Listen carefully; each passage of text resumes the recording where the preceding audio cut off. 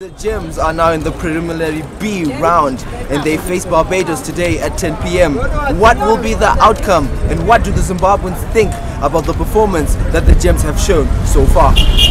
So far so good, and I would say that I should put more funding on the girls in terms of sports, because it seems like the girls seem to do better in terms of football, in terms of netball, and yeah, so put more funds towards the girls support. I think Maskana September kwaita pamateams ese emuno Zimbabwe ndo vaita outstanding wazisa because kutowina chaiko tukapi it's not easy. Even if you check our guys makomana chaiyo they failed, you get it, but Maskana vatamba. I think they deserve something.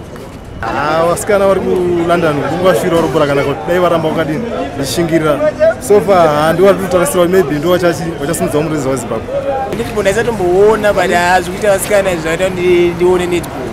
Ndakufarira netball ngavatiramba vaita zvavari kungoita mona vangosimudzirwa Zimbabwe kunetball. Kune vamwe vachazoda kutamba vanakirwa entertain vamwe nekuinspire vamwe handikuona. Management yavasikana so far netball iri better than yezif.